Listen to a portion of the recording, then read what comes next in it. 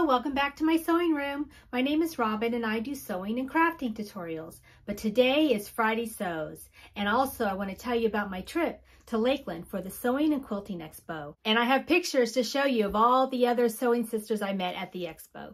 So let's get started. This is Friday Sews. I got to the Sewing Expo a few minutes before they opened at 10 a.m. And the first booth I went to was the sewing studio, and I bought, they had a bunch of knit fabric, apparel fabric for $5 a yard. Wait till you see the one I bought. I love it. And here's the knit fabric I bought. It is got a beautiful border print at the bottom with polka dots and the flowers get less and less as you go up the top of the fabric. So I think this would make a beautiful dress. I have 4 yards of this, so I'm going to make a dress and a top out of this. I love it. It's so pretty. Let you get a close-up of the print.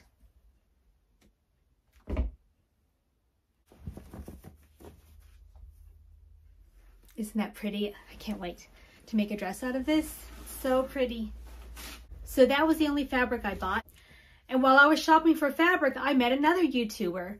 Her name is Marty from Sewing Nerd Confessions. And she was a hoot. She was so much fun. We had fun looking at fabric and walking around the expo.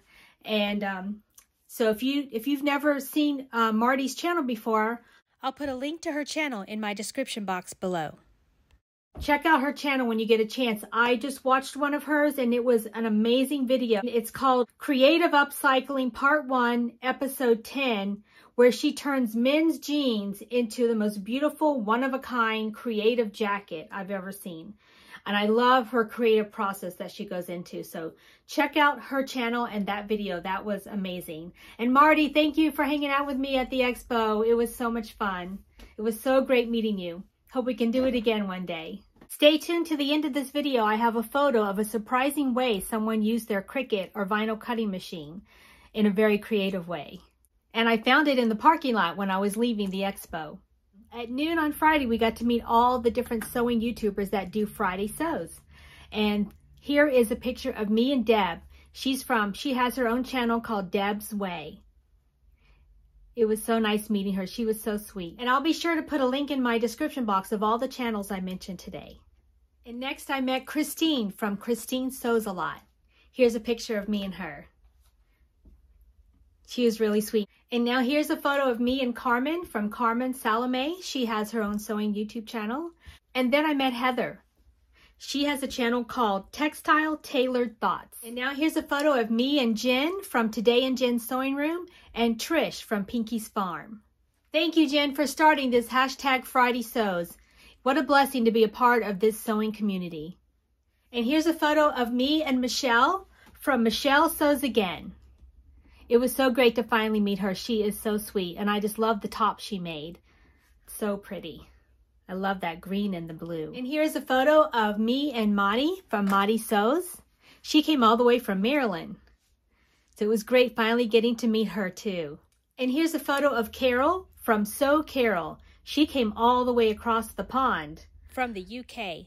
It was so overwhelming just getting to meet everybody from hashtag Friday Sews that I didn't even realize until I got home that I forgot to get a picture with Izzy from Dizzy Quilts and Sews.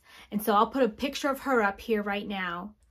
And I'll put a link to her channel in the description box below. I'm so sorry I didn't get a chance to really meet you, Izzy.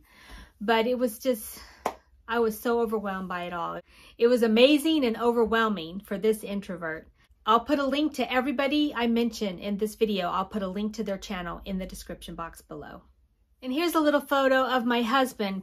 What a sweetie. He drove me all the way to Lakeland and sat in the lobby or in the car watching his phone or listening to his shows on his phone while I was at the expo. He was so sweet. And then after the expo, when we were leaving, look at what we saw in the parking lot. It was so cute. I had to take a photo. What a cute idea. Somebody put this on the back of their Kia Soul. And then after we left the expo, we stopped at the Goodwill Superstore in Lakeland, Florida.